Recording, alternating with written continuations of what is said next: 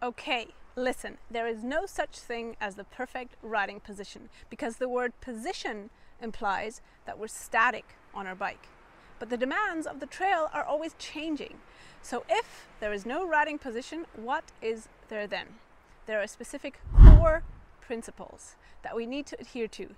These are physical and biomechanical principles, and as soon as we adhere to these core principles, we have control, stability, and balance.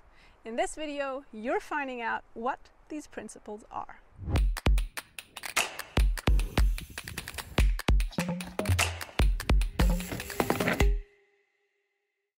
Albert Einstein once said, "The measure of intelligence is the ability to change."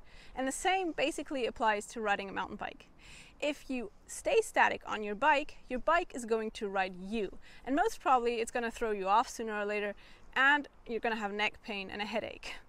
Mountain biking is an organic pursuit where our playing field is in constant flux. So we are constantly making adjustments as we go to find a flow state.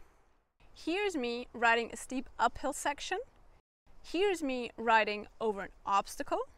And here's me riding a steep downhill section. And here riding a big roll down.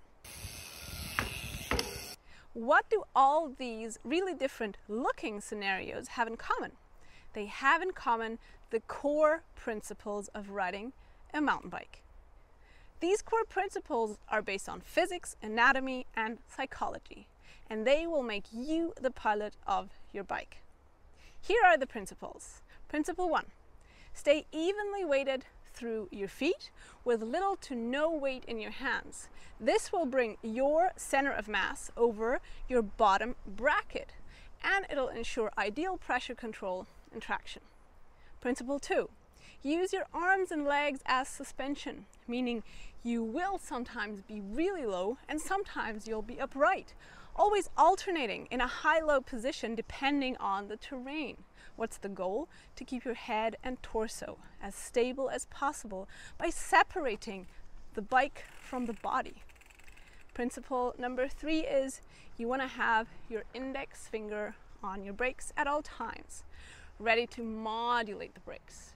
This will avoid abrupt stability jeopardizing braking. Principle number 4, look ahead. 1 to 2 seconds. Your primary sense is your vision. Most stimuli are detected by your brain through your eyes. That's why you want to practice deliberate vision, as I call it, looking 1 to 2 seconds ahead to where you want to go. Not what you want to avoid, but where you want to go. So obviously if I'm riding at walking pace, yes, I will look about 1 to 3 meters ahead. But if I'm riding at full downhill speed, my 1 to 2 seconds will probably be 15 to 20 meters ahead. So to know how many feet that is, by the way, you just need to multiply this number by 3. In short, the 4 core principles are: number 1, balanced stance through the feet. Number 2, using our dynamic range of motion in arms and legs. Number 3, modulated feathering the brakes with our index finger. And number 4 is deliberate vision. Now let's look at 2 of the riding situations you've already seen and look at and for these core principles. In this technical uphill section, you can see me stand up to apply the 4 principles. I stay heavy on my feet and use my core muscles to keep my body balanced in the bike while pedaling. My center of mass is over my bottom bracket for ideal traction. You can also see me use deliberate vision, using my arms as suspension to keep my body stable, and I'm covering the brakes with my index fingers. In this bumpy downhill section, you'll see me apply the same principles. I'm staying balanced through my feet, letting the bike move by using my arms and legs as natural suspension, using modulated braking and deliberate vision. Can you see that although the position looks totally different, I am always applying the 4 principles, and this is what gives me control, stability, and balance. And that is how I can tackle technical uphill and downhill sections. Of course, when you're learning skills, you will learn a neutral and a ready position, or a trail position, or a tack position, or whatever you want to call it. But I want you to understand, and that's the point of this video, that all of these positions are just snapshots. You will be in a constant flux, in a flow. Your body and your bike will move, but these essential elements, the 4 elements I just taught you, they will always remain the same. And that's why a single picture doesn't say a lot about the riding ability of this specific rider. You'll need a video.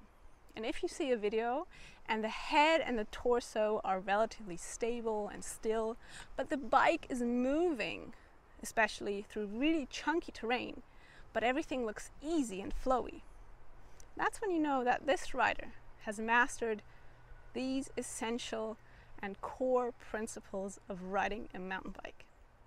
Enjoy practicing. Leave me a comment below how you like this video. Give me the thumb up, subscribe, share it with friends. See you again for my next video. Goodbye.